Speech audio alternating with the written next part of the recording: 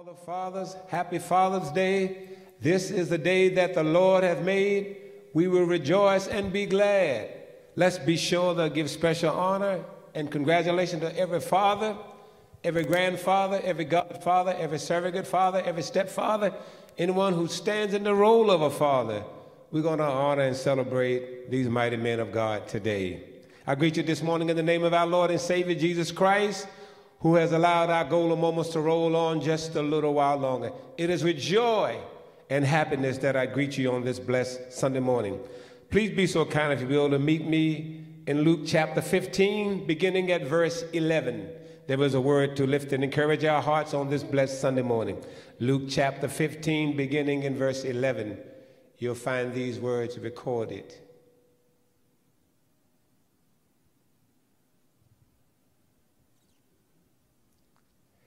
As we pause for a word from our sponsor, God is a good God. His truth endures for all generations, and his mercy is exceedingly great. And we thank him this morning for all that he has done, for the blessings that are pressed down, shaken together, and running over. Luke chapter 15, the gospel writer tells us these encouraging words this morning. And he said, a certain man had 2 sons, and the younger of them said to his father, Father, give me the portion of goods that falleth to me. And he divided unto them his living. And not many days after, the younger son gathered all together and took his journey into a far country, and there wasted his substance with riotous living. And when he had spent all, there arose a mighty famine in that land, and he began to be in want. And he went and joined himself to a citizen of that country, and he sent him into the fields to feed swine. And he would fain have filled his belly with the husk that the swine did eat, and no man gave unto him. And when he came to himself, he said, how many hired servants of my father's have bread enough and to spare, and I perish with hunger? I will arise and go to my father, and will say unto him, Father, I have sinned against heaven and before thee. I am no more worthy to be called thy son. Make me as one of thy hired servants. And he arose and came to his father. But when he was yet a great way off, his father saw him, and had compassion, and ran and fell on his neck and kissed him. And the son said unto him, Father, I have sinned against heaven and in thy sight, and am no more worthy to be called thy son. But the father said to his servants, bring forth the best robe, and put it on him, and put a ring on his hand, and shoes on his feet. And bring hither the fatted calf, and kill it, and let us eat and be merry. For this my son was dead, and is alive again. He was lost, and is found. And they began to be merry. May the Lord add a blessing to the reading, hearers and doers of his holy and precious and powerful word. Eternal God, our Father, we come and say thank you for your goodness and your mercy. It's no goodness of our own that we're standing here today. It's just the hand of God that's upon us. God, please continue to rain down your power from on high, that your word might come alive and bring about amazing changes and transformation in all of our lives on this blessed Sunday morning. It's in the mighty precious name of Jesus that we pray. And all of God's family said, wherever you are, amen, hallelujah, and bless the Lord. Pray with me for a little while on this blessed Father's Day, Sunday, from the subject of Father's love. This passage in Luke chapter 15 has often been titled the parable of the prodigal son, but I want to, if you can help me this morning, to examine this text a little closer, and we'll see that the emphasis is not really on the sin of the prodigal son, it's more on the love of the Father. I want to talk about a father's love on this blessed Father's Day. The text began by saying, and he said, a certain man had 2 sons. The Bible said, blessed is the man who has his quiver full of children. And the younger of them said to his father, Father, give me. Come on, help me, fathers, begin right here. We've heard these words often, give me. And the father divided unto the younger son his living. I like the way the New American Standard put it. And the father divided his estate among the younger son.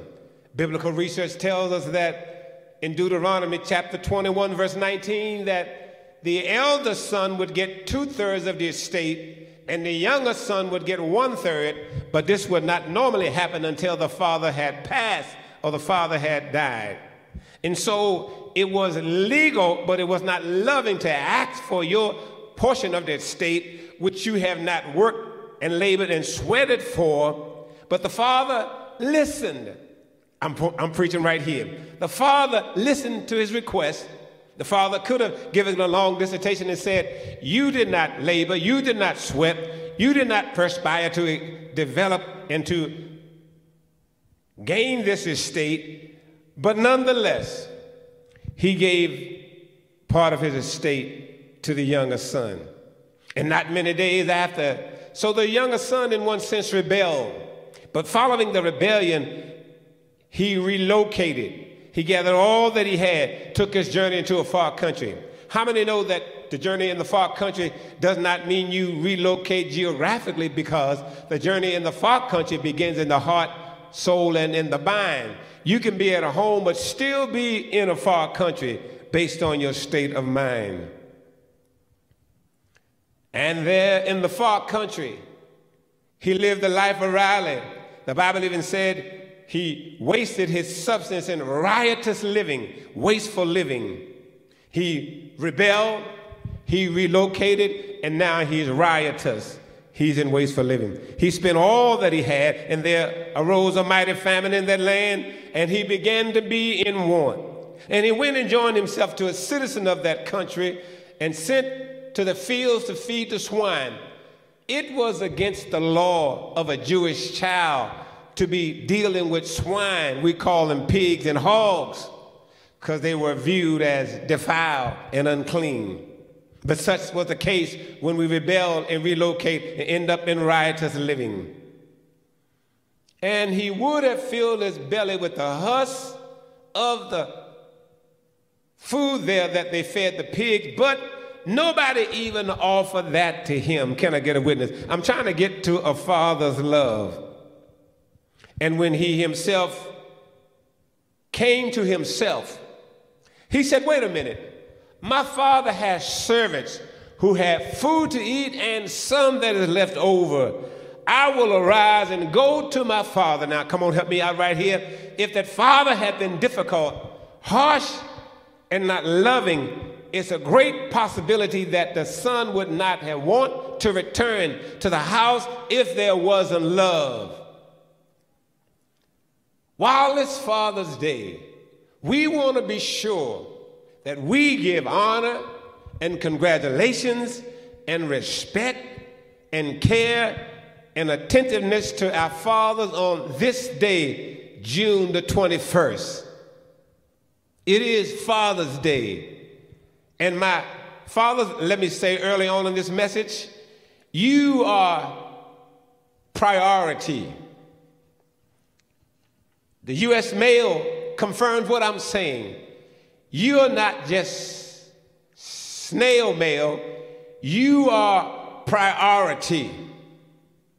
I need you to know that today. If you already know, I need to remind you and encourage you. You are priority. Spiritually, Joshua 24:15 says, if it seem evil unto you to serve the Lord, choose you this day whom you will serve, whether the gods on the other side of the flood in whose land we dwell, or the God of the Amorites. But as for me and my house, we will serve the Lord. So obviously, my brothers, you and I are priority when it comes to spiritual things, but not only are we priority when it comes to spiritual things, we are priority when it comes to psychological and sociological and even economically. I got statistics to back up what I'm saying. Allow me to share just a few startling and shocking statistics. When there is no father in the house, high school students are 2 times as likely to drop out before they graduate when there is no father in the house. 85% of youth in prison and incarcerated today comes from houses that have no father. Come on, help me out. I'm talking about a father's love and a father's priority. More ugly, startling statistics. Girls who live in fatherless homes are 100% higher at risk of suffering from obesity, 4 times likely to be pregnant with child before the age of 20. These are merely a few of the startling statistics. My brother, on this Father's Day, as we speak of father's love, you are priority male man of God. 57% of fatherless homes in the United States involve those of us that are African Americans. 44% of children living in a home without a father find themselves living in poverty, as opposed to 12% of 2-parent households. One last ugly one, then I'll keep moving. When there's no father in the house, youth suicide is twice as high as other families that have both parents in the home. Sometimes dad may seem to be strict, may seem to give you a hard time, but let me help you to be encouraged this morning and to remind you just how blessed you are if you are blessed to be living with your father in the same household. I checked the ugly Census Bureau statistics last night. Last night, on June the 20th, over 24,700,000 children went to bed without a father in the house. No, he was not on travel. He was not on the night shift. He was not away on business. He does not live with them. 72% of America says that one of our greatest social problems today is the fact when there's no father in the house. You, my brother, are priority. Sometimes folk may not recognize it. You may not feel loved, cared for, and appreciated, but I stopped by to tell you this blessed Sunday morning, you are priority. Child of God, you are blessed and highly favored. As I look back over my own family, on my mother's side and my father's side, I look back with a broken heart because many and most of my cousins grew up in a house where there was no father. And my 4 sisters were among the fortunate because dad was far from perfect, but dad was present in the house. I saw a man get up and go to work every day. That put a place in my heart early on that real men do provide for their families. For the Bible says this, that man that is able to provide for his family and does not provide, he is less than an infidel. I'm talking about a father's love. He makes all the difference in the world. Quiet as it's kept, it may be a best kept secret, but fathers, we are priority. Come on, help me teach this morning.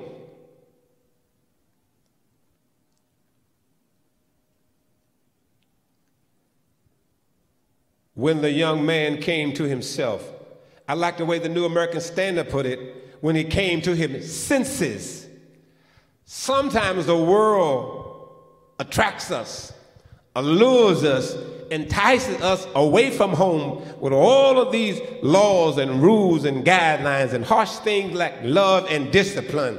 The far country seemed to be so excited. And then we get to the far country and realize that it's not all that it's cracked up to be. For the world promises joy, happiness, and fellowship and good times, but it often leads to heartbreak, emptiness, and disappointment. But I'm glad to repent that not only did this son rebel, not only did he relocate, he must have been realizing, and he reflected when he came to himself and said, wait a minute, my father has hired servants, had bread enough to eat and to spare. So the father must have been a generous, loving, and caring person, because even the servants were well taken care of. Surely, if a father would take good care of the servants, he would surely continue to take care of his son. Now, mind you, the father never asked the son to leave. The son asked the father to give him his portion of the estate, and he decided to leave. Be careful how you leave home. You may have to return. My father was a man of love.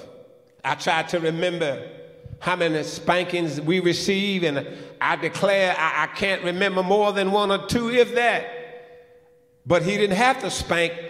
His voice, now I must say, I remember my dear dad. It's been about 9.5 years ago. Every now and then it feels like it was just last week, because I miss him, can't talk to him, can't go to see him. He said, Wayne, come on down here and see me. I need to talk to you. I got something important to tell you. It was not really that important. He just wanted to see his son. What a blessing. Fathers are a blessing. Fathers are a gift from God. You and I could be among the 24,700,000 who had no father, but one good thing I must raise up about the African-American family is this. If the biological father was not there, then grandfather would step in, Uncle John would step in, Uncle Leroy would step in. Somebody was going to father you. Somebody was going to try to activate Proverbs 22:6 to bring you up in the nurture and admonition of the Lord, to show you the way to become a man or woman of God. The fathers of Fort Foot that I know make it hard for the boyfriends, because the father here shows so much love. Your daughter ought not ever question your love for her. You ought to show her so much love. It sets the bar. It sets the standard for what the boyfriend, the fiance, and what the future husband must live up to if he can. I'm talking about a father's love. I was blessed again to have Joseph Nelson, my biological father, but also I was blessed to have grandfather, right, Reverend Robert H. Lyles. And later on, Reverend Everett Wayne Cup kind of adopted me and my sisters. We had a third father. And then I got to Mount Sinai Baptist Church, and Reverend Dr. David Durham, the late Reverend Dr. David Durham, he kind of adopted me, and I had yet another father. And then there was Deacon Morris Lucas, the late Deacon Morris Lucas. He adopted me. God must have really knew that I needed a whole lot of fathering. I needed a whole lot of help. And then I got to Fort Foot, met a godly man by the name of the late Deacon Vincent Hodge, another father figure along this journey. God blesses us with fathers. Maybe you can testify today how somebody has fathered you along this way, how somebody has been a source of strength, a role model, an example, a confidant, a mentor, discipler, you along this Christian journey. Even we got to pray, and I'm going to get back to the text in a minute. When it comes to child custody, for some reason, the courts, in many cases, overwhelmingly give custody to the mom, as if automatically the mom can do a better job at raising a child. So we got work to do as we love and walk in grace on this blessed Father's Day. I'm talking about a father's love. And notice what it says here in verse 18. I will arise and go to my father. My is a personal possessive pronoun. Even though he was in the far country, he still remembered, he still claimed and was aware of the love of his father. I will say unto him, Father, I have sinned against heaven and before thee. I am no worthy to be called thy son. Make me as one of thy servants. He rebelled, he relocated, he remembered, and now he's repenting. And the text says in verse 20, he arose and came to his father. If he had merely repented and been remorseful, he would have still been lost, hungry, about to die in the far country. He said, here I am, I'm perishing. Verse 17, New American Standard says, I'm dying with hunger, and my father's servants are eating well. See, sometimes when you leave home where there's love and provisions, end up in a far country where there's dying and hunger. He arose and came to his father. Verse 20 has the conjunction but. It's a conjunction of contrast. In fact, some have said it's a divine conjunction of contrast. The story is about to change. Here he was, had wasted all of his estate, Deuteronomy chapter 21, verse 18 through 21 said he had embarrassed the family, perhaps even the community, and he qualified to be stoned. But I got good news here as we see the love of the Father. I told you earlier, it's often called the parable of the prodigal son. Early on, there was a lost sheep, and they rejoiced when they found the lost sheep because the shepherd left the 99 that was safe and sound and went to get the one lost sheep. That's a picture of our Heavenly Father, Jesus Christ. And heaven rejoices when one person comes out of darkness and comes to know Jesus Christ. Verse 8 through 10, we see that there was not only the lost sheep, there was a lost coin. Allow me to slow down and teach for just a moment. When the Jewish woman was married, she was given a wedding band of 10 precious silver coins. It was a tragedy if you were to lose your wedding band. She turned on a candlelight, swept the house clean, and sought until she found it. This trilogy here, the lost sheep, the lost coin, but now it elevates to focus on the lost son and the love of the Father. And when they found the sheep and the coin, they rejoiced because that which was lost has now been found. John Wesley, the great reformer of the Methodist Church, said, our sole purpose as the church of the living God, for in every other church that named the name of Jesus Christ, is to seek and to search for the lost. Let's spend all of our time not in meetings, not fussing, not debating, not dialoguing, but seeking those that are lost. Can I get a witness? I'm trying to talk about the love of a father. But when he was yet a great way off, in order for the father to see the son a great way off, he must have been looking for the son. Now, he could have been bitter, he could have been angry, he could have been full of hostility, but he was looking for his son a great way off, and the father saw him. That's my boy. And the text said, when he saw him, he was not filled with rage or anger. He was filled with compassion. Can I get a witness up in here this morning? God is a loving father. He sees us struggling in the midst of life, trials and tribulation, and he certainly, like this father here, is full of compassion. He cares. He's concerned. He's considerate. He's more loving than legal. He's more helpful than harsh. He had compassion for his son that had taken his part of the estate that he never earned. And the text goes on to say something else exciting. I hope this morning you can feel the power and the emotion of this text as we see the focus on this loving father. Sometimes we give all the credit to mom, and mom does a phenomenal job. We know moms are great, but today is Father's Day. I'm talking about the love of a father. He not only was full of compassion, the text says here in verse 20, he ran. If you did your biblical research, you'd find out that stately, wealthy, older gentlemen, elder men, did not run. They had a stately walk or gait. But he was so excited to see his son that had gone away and wasted his living and riotous living. He ran to meet him. God is just waiting for you and me to cry out and ask for forgiveness. He'll run to meet us. He's excited. He's moved with compassion, grace, and mercy.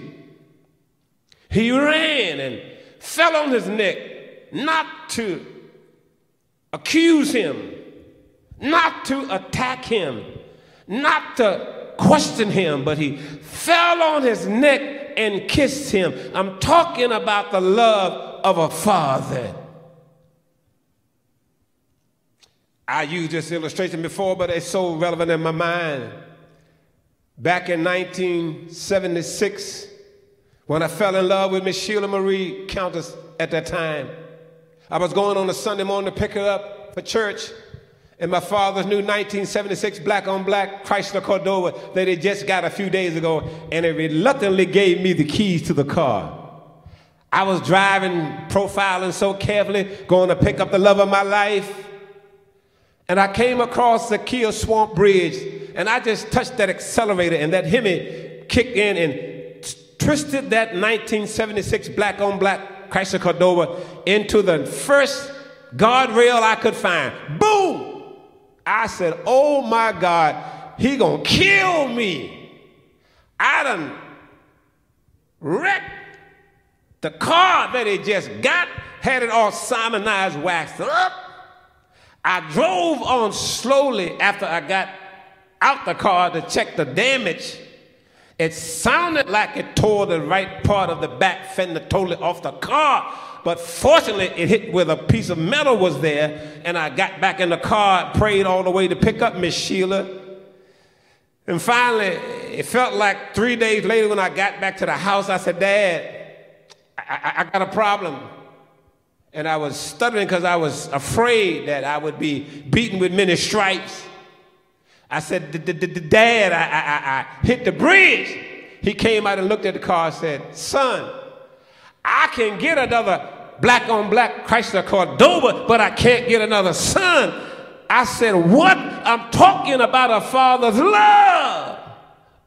If an earthly father knows how to give good things, how much more does our heavenly Father?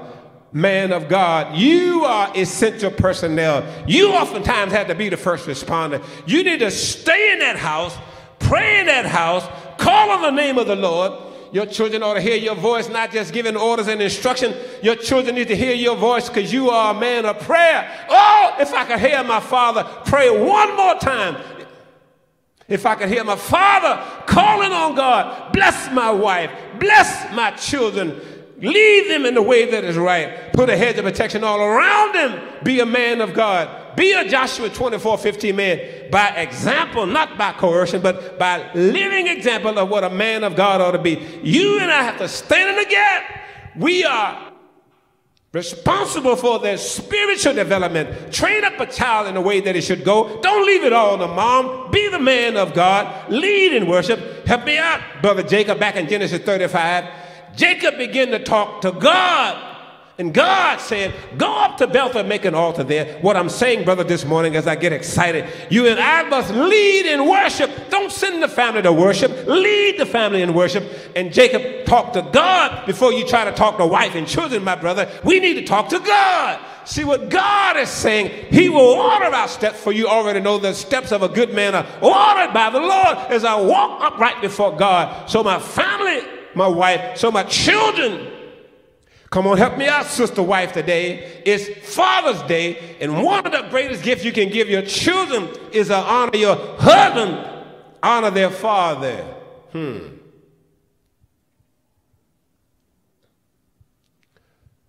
of us are perfect.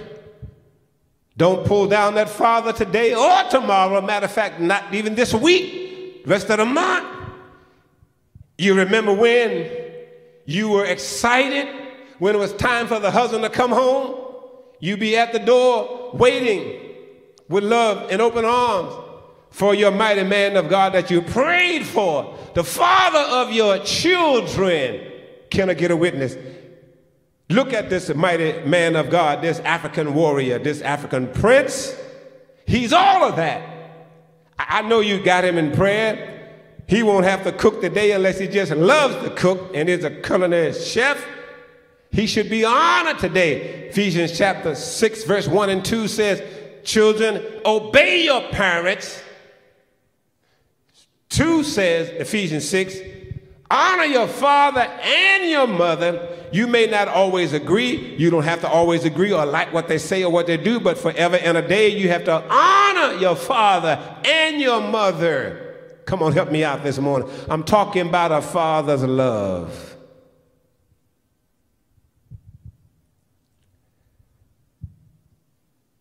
He saw him a great way off. Can I get a witness? Many of our great fathers here at the fort and others around the world have made phenomenal sacrifices for the wife and the children. While they are asleep, we're trying to work things out. Come on, it's Father's Day. Encourage that man of God. Have you told him that you love him lately? Have you told Dad that you really loved him when you didn't need anything, didn't want anything? Have you told Dad you are glad that he's your father? You are not among the 24,700,000 who are fatherless. You may be accustomed to having your father around or had him around if he's not gone to glory, but you probably have not had a conversation with a woman, boy, or girl who has never seen their earthly father in life or are distant or estranged from him. You and I may have been guilty of taking that kind of love for granted, but talk to somebody who never had the privilege of having a father in their life. It makes phenomenal, it makes spiritual, it makes psychological, it makes economical difference as a man. Here's the saying: so goes the family, so goes our nation. So goes the father, so goes the family, so grows the nation. Look at the ugly situation in our country today when the attack seems to be on the fathers, the African American men in specific. The enemy says, if I can destroy the father and the man, I can destroy the family. If I can destroy the family, I can destroy this nation. But how long will it take Satan in the world to know you tried to hang us? You had a massacre in Tulsa, Oklahoma, but still we are here and we ain't going nowhere. We're going to stand on the word of God. On Christ, the solid rock, I stand. All of the ground is but sinking sand. If God be for us, who can be against us? Stand up, my brother, not in my own strength, not in your own strength, but stand up on the word of God. Be the father that God has called you to be. I said earlier, it's going to take some prayer. Fathering is not easy. But with the help of God, we can show the love of this father here in Luke chapter 15. I remember waking up in the middle of the night, somewhat concerned, till I heard my father's voice downstairs.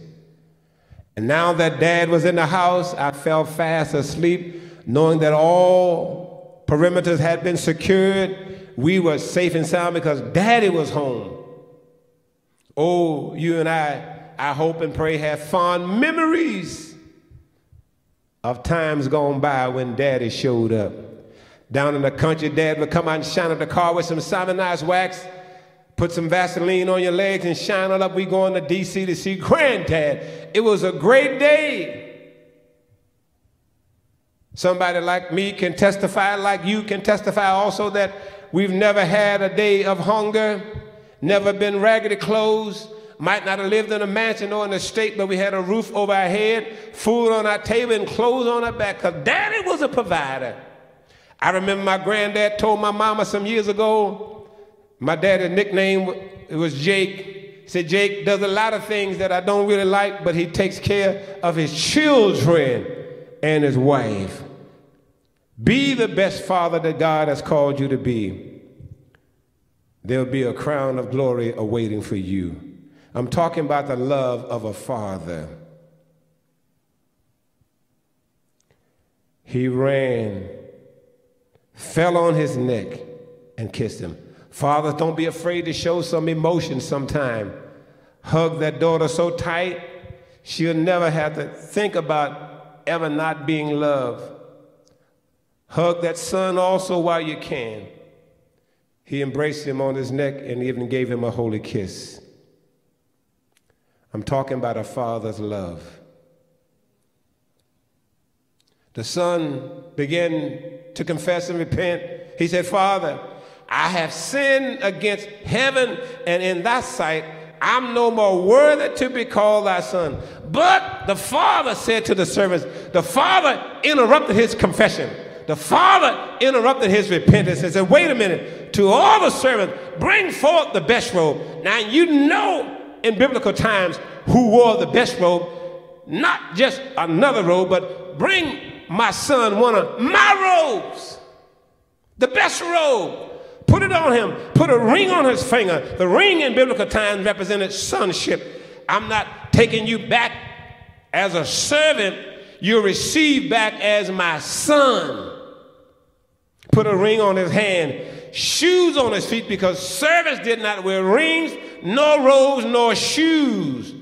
Bring forth the fatted calf and kill it. Let us eat and be merry. I hope you see and sense and feel the power of a father's love. It goes deeper than the eye can see, more than heart can feel, more than hands can do, more than feet can walk. Something about a father's love. Jesus on the over cross at Calvary cried out, Father, into thy hands I commend my spirit. Something about a father. Bring forth the fatted calf. If the father had been legalistic and judgmental, it would have been a funeral, but there was not a funeral going on. There was a feast going on. Help me, somebody. When I think of the goodness of the Lord and all that is done for me, my soul cries out, glory, hallelujah. God, I thank you for my father. God, I thank you for my daddy. He made a way for me. He encouraged me, never abused. He was a man of God. Blessed to have my father-in-law, another good father for my wife. If she looked like, even thought she needed something before she could get the request out of her mouth, it had already arrived on Amazon.com, UPS, FedEx. It was at the door. Fathers ought to be celebrated today. We don't have a honey-do list today. It's Father's Day. Lay back in your recliner and be served with a smile on your face. It's Father's Day. Be bold, be brave. Stand up, be the man of God. Love that wife. Love those children like never before. I'm talking about a father's love. What a blessing. What a joy. Children, respect and honor. If you're out of town, pick up that phone, FaceTime, look in his face, tell him that you love him. Tell Dad that you appreciate him. Some things my dad said when I was 16 and 18 didn't really seem to make a whole lot of sense. Then I got 6 hours away in Glenville, West Virginia in college, and all of a sudden I didn't realize my father had gotten wise so fast, almost overnight. Oh, the lessons that he learned. My dad had a thing for cars. Sometimes we'd get in a car and ride real slow down 301, down Route 5. He would just talk and teach and model what it meant to be a man. Let me move in this area softly. Sometimes great moms and mothers that you are, great wives that you are, sometimes you gotta take a soft step back or aside. Let the father help to raise that son in particular. It really takes a father to help raise that son, but not only the son, the daughter. Psychologists would tell us, psychologists certify this fact that I'm about to share. A father is not only obviously important to becoming a son and a young man, he's critically important to the life of that daughter. That daughter does much better in childhood, adolescence, young adulthood, and throughout her life if there's a good, strong relationship with her father, because she don't have to spend her life looking for love in all the wrong places.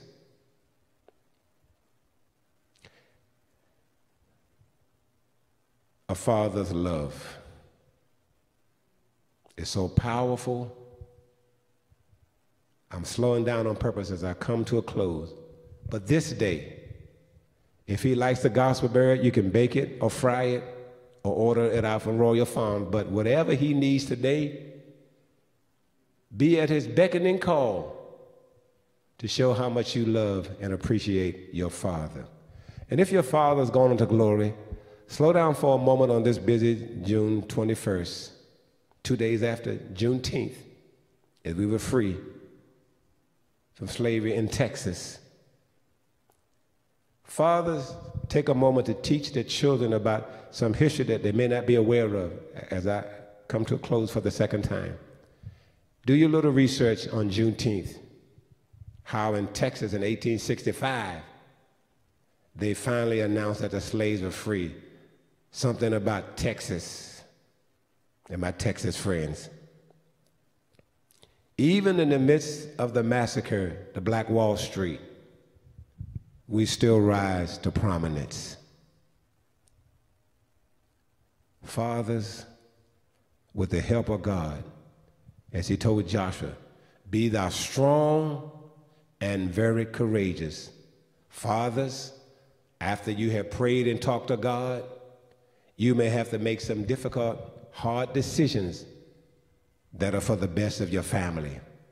Wives and children may or may not understand, but if you have heard from God, God holds you and me responsible to be the head of this family in love. May God bless you.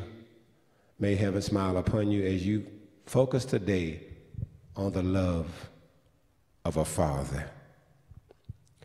If you're here today and have never given your life to Jesus Christ, he awaits you like the father of the prodigal son. He sees you afar off. He is waiting to run to give you the gift of salvation, to put a ring, as it were, a robe of righteousness on you, to cover you with his precious blood. Behold, what manner of love, says 1 John 3, the Father hath bestowed upon us, that we should be called children of God. And it does not yet appear what we shall be, but when he shall appear, we shall be like him. One glad morning, one glad noonday, we're going to see our Heavenly Father. I want to see those eyes that look like balls of fire, that hair that look like lamb's wool. I want to look and gaze upon those feet that look like polished brass, as if they've been burned in a furnace.